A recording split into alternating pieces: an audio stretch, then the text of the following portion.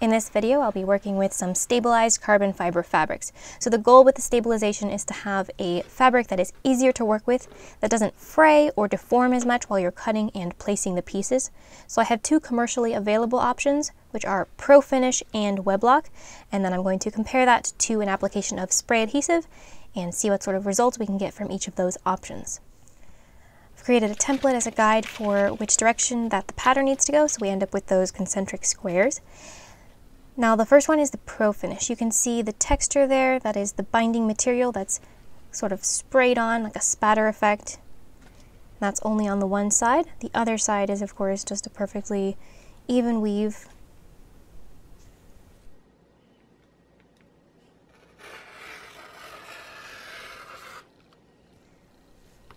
A rotary cutter is a great way to get this cleanly cut without causing any damage or distortion to the fabric.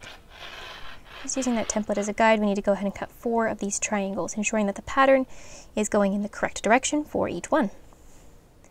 The weave was nice and straight on this in both directions, both the warp and the weft, so it was easy to get a clean line on that, so these are lining up quite well. However, there were some areas where the pattern wasn't aligned, just based on the placement of the template, so I just had a couple of areas where I needed to trim down a bit so that we end up with the same pattern at the tip of each of these pieces. When cutting such a small amount, you do still end up with quite a few loose fibers, despite that stabilizing binder in there. So you just have to clean that up afterwards, otherwise all of those bits are going to get everywhere. You don't want to breathe that, you don't want that to be getting mixed in with your carbon fiber final pieces, because that is going to end up showing on the final piece if there are lumps of stray fibers. So that's all pretty well aligned. Time to move on to the next fabric and complete the same process. So this is the Weblock stabilized version. So this is Composite Envisions' proprietary method for doing this, so they can apply this to a variety of fabrics. So there is some versatility there, which is nice, and it is aptly named. You can see these sort of fibrous looking patterns over that, and it is flat to the touch, but it does bind all of those pieces to each other. So I'm following the same process. I did notice on this one, this particular carbon fiber that the Weblock was applied to, the weft wasn't quite as straight. There was a slight curve to it in some areas, so I got the best cuts that I could and then cleaned those up after the fact. And I don't think that was due to the Weblock. It was just this particular carbon fiber weave wasn't quite as perfect as the previous one. And that's not a big deal if you're doing something less precise than this, but that's the goal of this test, is because it is so precise that it really is a good test for seeing all of the potential pitfalls or the positive aspects of each of these varieties. So again, once the base pieces are cut, simply lay them next to each other and to determine which areas need to be trimmed to make sure that the pattern does align on each of the pieces. Clean up any of that dust that's left from cutting off those small slivers. Here's an example of where one of the individual toes, you can see that it's not quite straight, has a slight curve to it. Even when it's aligned with the straight edge, it does stick out a little bit at the top, so you have to kind of try to finagle the fabric just enough to be able to get a straight cut there. You wouldn't notice this if you weren't trying to cut a perfectly straight line and have these aligned, so it's not really too big of a deal. And in this case, I was able to work with it and end up with these aligning pretty well. So test number 3. So for this I have just a piece of plain carbon fiber. There is as yet no stabilization treatment on it. I have cut out a large piece and just taped the edges as usual, because otherwise this is going to be fraying all over the place. So I'm going to get the fabric as neat as possible, because we obviously don't want something locked into a non-ideal position. So get it as straight as you can, and then I'm just spraying this over with an even coat of spray adhesive. And this does, of course, need to dry for a while, so I've left it for probably about an hour until it was no longer particularly tacky.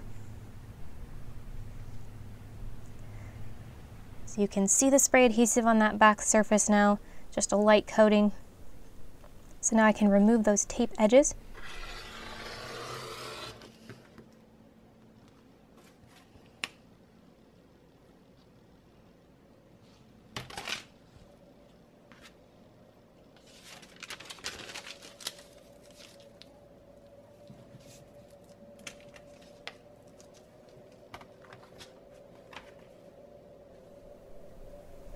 Once I placed the straight edge on there, I noticed that it still wasn't completely straight even from my original session of trying to get it straight before adding the glue, but again, it's not too big of a deal.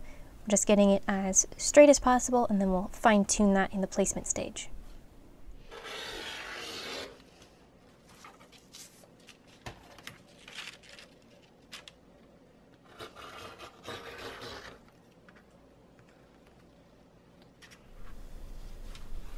There is still some tack to the glue even after drying for a while, but it's not a sort of tackiness that sticks to other things. It just kind of peels right off, not leaving any residue, so that's fine. Also, the offcuts on this are pretty decent. They're staying together pretty well, so I think that is, like the other Weblock and Pro Finish versions, going to help make sure that scraps can be used for other things without them just falling apart while they're in storage. So with all my 4 pieces, I'm just checking the alignment, and then I've got to trim this as well as I can to get this pattern pretty well lined up. Get rid of any dust that's on there from those fine cuts.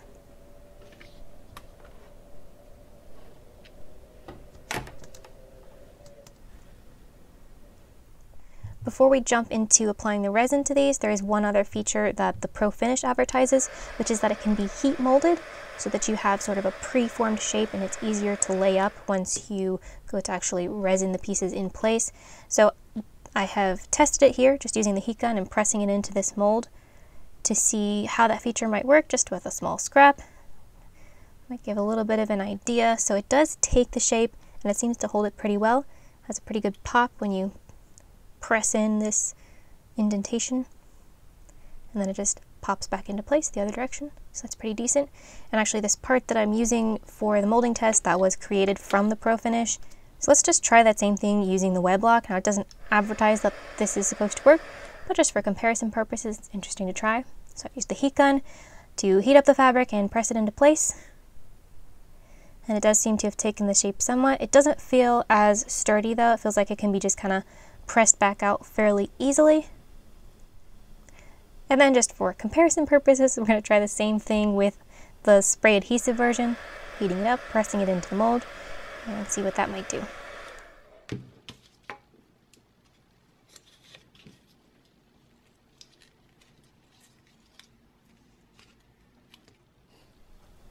And it did take the shape somewhat, but this isn't very well held in place. You can flatten this back out fairly easily. It does hold the shape to some extent, so they all can be somewhat preformed, but the Pro Finish provides a more sturdy locking in of that shape. Alright, so back to all of those triangles that were cut out earlier. I've mixed up a batch of resin, and I'm going to go ahead and just place that in the vacuum chamber for a bit just to get rid of some of those bubbles. So we'll start off as bubble-free as possible. Once the resin's degassed, we can start spreading this onto the Mylar. With each piece, I'm removing the stray fibers from the front side and just trying to ensure it's as clean as possible for the layup. Also, any small strings on the sides, those need to be trimmed away with scissors.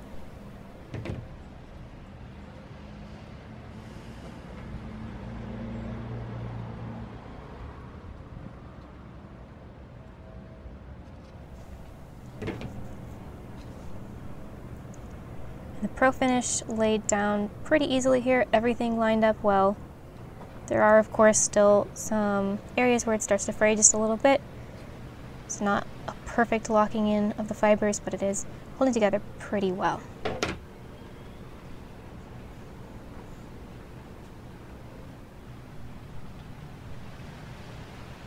And I'm pressing them against each other to make sure that that seam line doesn't have a gap there as much as possible. And then I'm just going to spread the resin over everything, get that all wetted out. And I thought that it would be more of a problem at those edges. I was thinking that the brush might cause that to fray more, but actually it really wasn't a problem. Those were staying in place quite well, so I didn't have to be too careful with that. Next up, we've got that Weblock. We're going to go through the same process, just cleaning the front side to remove fibers as much as possible, trimming away any strings that have just come loose while they were sitting there waiting to be laminated, and then pressing the parts against each other to eliminate any gap in the seam.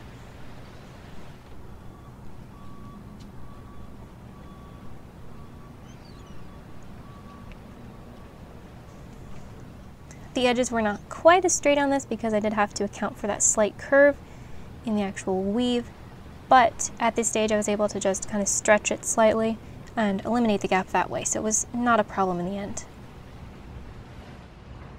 I'm going to go ahead and saturate this one also with the resin.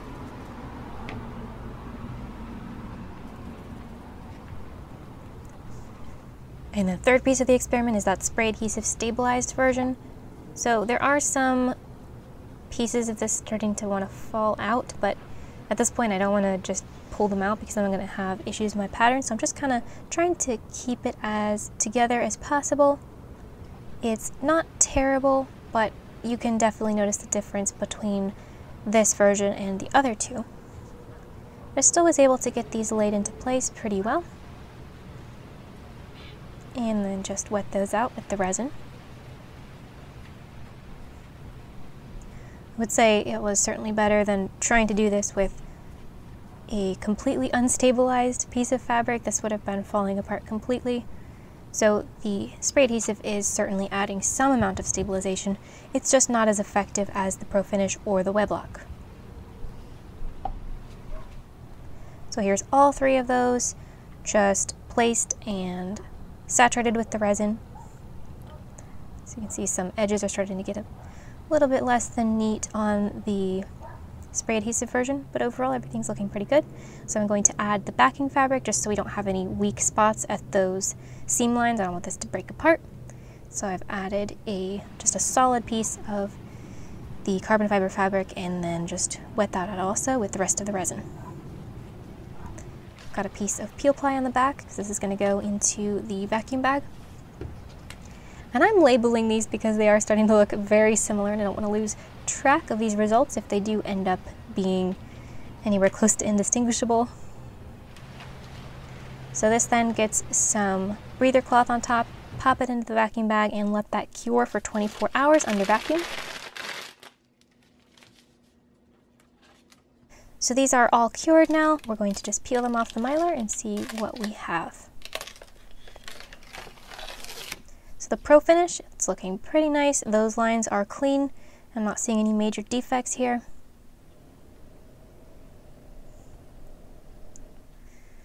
Number 2, the web lock version.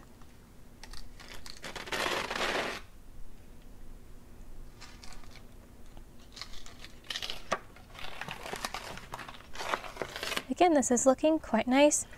There are some stray fibers that got into the mix, so that's definitely one of the main things to watch out for if you're doing something detailed like this, is to just keep track of those fibers and carefully clean each piece before placing it.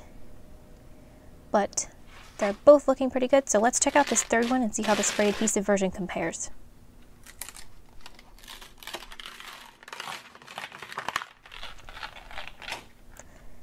And again, this is looking acceptable. Now you can see on that one piece where the toe was starting to separate from the rest of the fabric and we just kind of had to tuck that back in. It's not perfect, there are some more distortions there, but it is still better than it would have been trying to do this with a completely unstabilized fabric. So it's not quite on par with the commercially available options. So in conclusion, the Pro Finish and the web lock both did a great job of making the fabric easier to work with and improving the final result. The spray adhesive was not on par with the commercially available options, but it did provide some improvement over no stabilization at all, so that may be a good option for something that's a less demanding application.